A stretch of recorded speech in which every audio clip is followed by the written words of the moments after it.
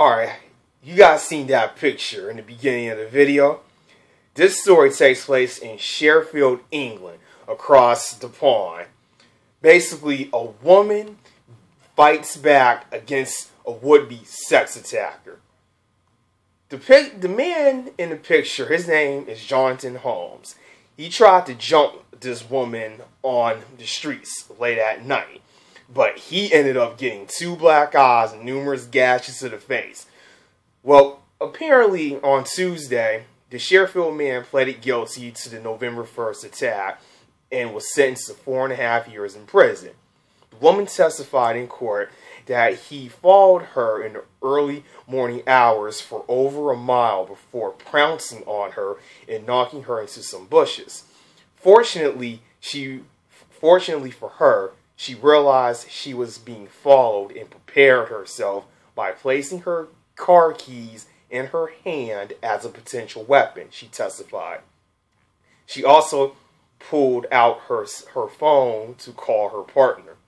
As Holmes forced herself on her back and climbed on top of her, he told her, quote, "You are going to enjoy this," end quote. He then thrust his tongue into her mouth and she chomped down on it as hard as she could. When he relaxed his grip, she maneuvered herself on top of him and with her car keys, pressed it to his neck, continued screaming for help, she told the court.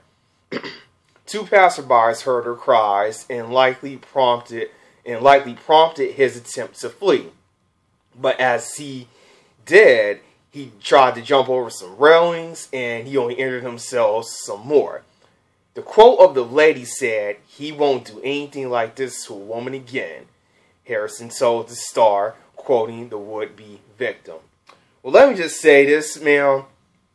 You're a badass. And I say that on the principle that you wasn't going down like that. She already knew that this nutcase was following her. So she was just like, you know what? I'm not going to scream. I'm not going to run. I got my car keys, I got my phone, and I got my bare hands, and we about to rumble. So, he pounces on her, but she happens to she's able to flip him over and just starts going in on the guy. And I don't blame her, because that fight or flight that every human has, it kicks in sometimes. Are you going to run or are you going to fight? This woman stood her ground. Now, him being sentenced to 4.5 years, that, in a way, that might be long for some. Me, I wish it might have been a little bit longer, because who knows? He may have tried to do this to some other people on the streets of Sheffield, England. And we don't know what this woman was doing. She could have been coming home from work, could have been coming home from the pub or the bar with her friends. You just don't know. It's just, at nighttime, you definitely got to be careful. But she fought back.